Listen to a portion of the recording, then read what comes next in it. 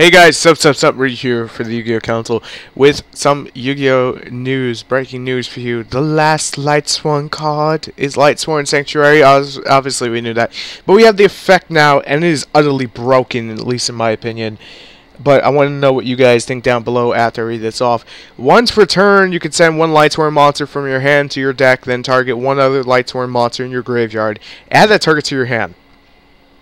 Each time a card is sent from the deck to the graveyard, place one shine counter on this card. If a Lightsworn card or cards you control would be destroyed by a card effect, you can remove two shine counters from your side of the field. Each of those Lightsworn cards are protected instead. Just quick thoughts. It's continuous. It has Lightsworn innate, protects itself from MST. Basically, if Heavy Storm was legal tomorrow, artifact movement. I honestly think this is the card that Lightsworn have needed for a long time. I mean, it's going to be taking a little time to see how this works. Basically, it just poops on Monster Reincarnation. It poops on it. I mean, it just send that dead wolf to your hand. Send the dead wolf from your hand to the grave. Send Minerva from the hand to the grave. Get an extra mill. Go plus counter. Am I the only one seeing this right now? I think this thing is utterly broken. Grab Lumina back out of the grave. Let's do shit.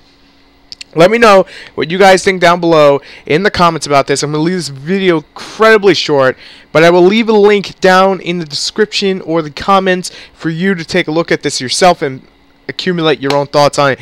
The reason I'm going to leave this video so short is because it takes God knows forever to render the video on my little HP laptop.